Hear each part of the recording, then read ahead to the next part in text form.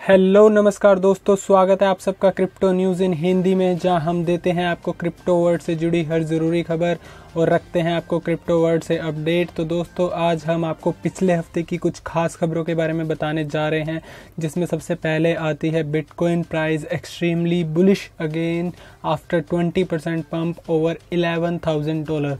जी हाँ दोस्तों, बिटकॉइन ने पिछले 24 घंटे के अंदर 20% से ज़्यादा की एक लंबी छलांग लगाकर मीडिया और मार्केट को सरप्राइज कर दिया है। डॉलर के मुकाबले कीमतें वीक की शुरुआत में पहले की तुलना में $9,688 कम हो गई थी, लेकिन बुधवार तक ये बढ़कर $11,525 हो गई थी और वीरवार को $12,025 तक पहुंच गई है। इसके बाद मोमेंटम थोड़ा कम हो गया था, जो कि मार्केट टेस्टिंग सपोर्ट के साथ $11,000 तक आ गया था और फिर बाउंस बैक ने एसेट्स को लाल समान किया और बीटीसी की ग्रीन टेरिटरी यानी प्राइस बढ़ने से कुछ घंटे पहले फोर्ब्स ने दावा किया था कि बिटकॉइन बबल फूट गया और क्रिप्टो ट्रेडर्स जोस ट्रेगर ने कहा कि रिकवरी से बिटकॉइन की कीमत को तेजी के साथ बढ़ता देखा गया और बीटीसी कंटिन्यू 60% के मार्केट डोमिनेंस के एंजॉय करता रहा। और इधर कुछ ऐसी चिंताएं हैं जो ऑल्टकॉइन और ईथर को नुकसान पहुंचा सकती है। इसके बाद यहाँ पर अगली खबर ये है कि US Congress request moratorium on Facebook Libra stable coin. तो दोस्तों, फेसबुक को डेली रेजिस्टेंस यानी प्रतिरोध का सामना करना पड़ रहा है, क्योंकि ये अपने लिब्रा क्रिप्टो करेंसी के साथ आगे बढ़ने की कोशिश कर रहा है। मंगलवार को United state house of representative committee on financial services के लॉ मेकर्स ने सोशल नेटवर्क से रिक्वेस्ट की कि वे स्टेबल कॉइन के डेवलपमेंट को तुरंत रोक दें। उन्होंने वार्न किया कि ये प्रोजेक्ट एक पूरी तरह से ग्लोबल फाइनेंशियल सिस्टम हो सकता है, जो कि स्विट्जरलैंड से बाहर स्थित है और अमेरिकी मौद्रिक नीति का प्रतिद्वंदी है। और ये भी दावा किया गया कि ये नेशनल सिक्योरिटी, प्राइवेसी और वर्ल्ड इकोनॉमिक स्टेबिलिटी को प्रभावित कर सकता है। तो देखा आपने दोस्तों कि मार्केट में एक नई करेंसी लाने के लिए फेसबुक को कितना स्ट्रगल करना पड़ रहा है। इसके बाद यहाँ पर अगली खबर ये है कि फ्रॉम पूंजी to we are working on it, BIS chief reserve stands on crypto.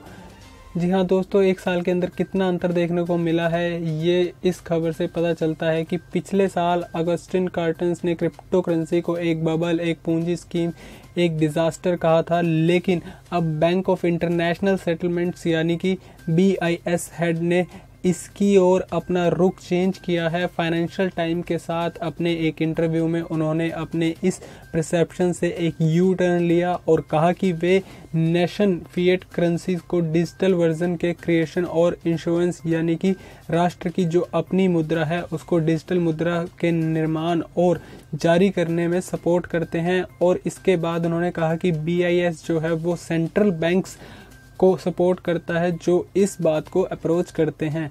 और साथ ही उन्होंने सुझाव देते हुए कहा कि इन डिजिटल करेंसी के लिए एक मार्केट बन सकती है और जितनी जल्दी हम सोचेंगे उतनी जल्दी ही हम उभर सकते हैं।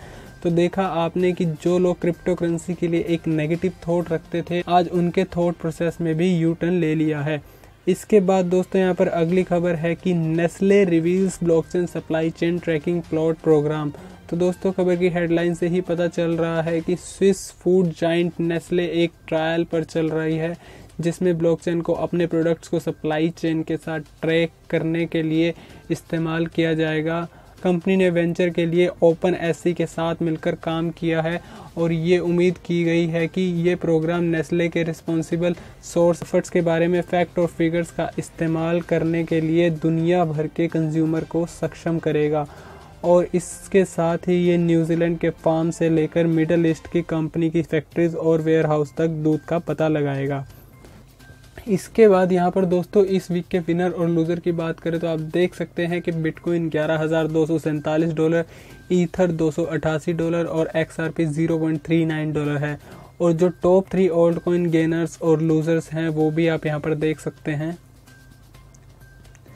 उसके बाद दोस्तों आप यहाँ पर मोस्ट मेमोरेबल कोटेशन पढ़ सकते हैं। खबर का लिंक मैं आपके साथ डिस्क्रिप्शन में शेयर कर दूंगा, जहाँ से आप पूरी खबर पढ़ सकते हैं। सो फ्रेंड्स, मैं मिलता हूँ आपको अगली वीडियो में। तब तक आप वीडियो को लाइक, शेयर एंड कमेंट करें और क्रिप्टो वर्ल्ड से अपडेट पाने के लिए बने रहिए हमारे साथ और सब्सक्राइब कीजिए हमारा चैनल, क्योंकि हम रखते हैं हर खबर पर नज़र।